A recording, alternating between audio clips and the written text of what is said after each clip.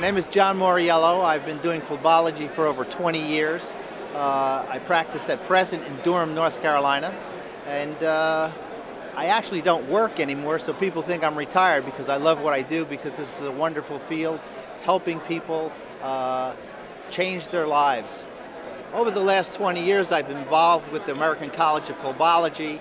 I actually was invited to join their board back in 2004 and have been program chairman of 2 of their annual congresses.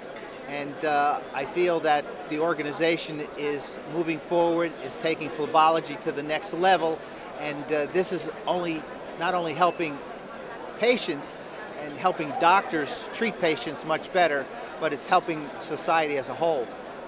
Well, I started my internship in surgery. I finished my residency in anesthesia. I practiced anesthesia for 10 years. And I developed an interest in phlebology when my wife went and had some spider vein treatments, and I was chief of an anesthesia department, and that's where my interest started.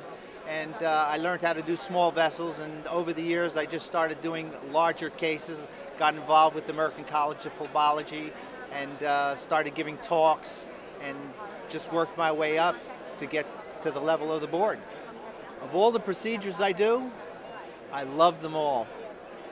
But I guess what's mostly rewarding to me is treating feet. Feet are very difficult to treat. It's hard to get good results. And when a female patient can put on a pair of sandals, can walk barefoot on the beach and not feel self-conscious, they come back to the office and they give me hugs, and I love those type of hugs. Well, I want to thank you all for taking this time and allowing me to introduce myself, and if you want to get in touch with me, my website is www.veinhelp.com.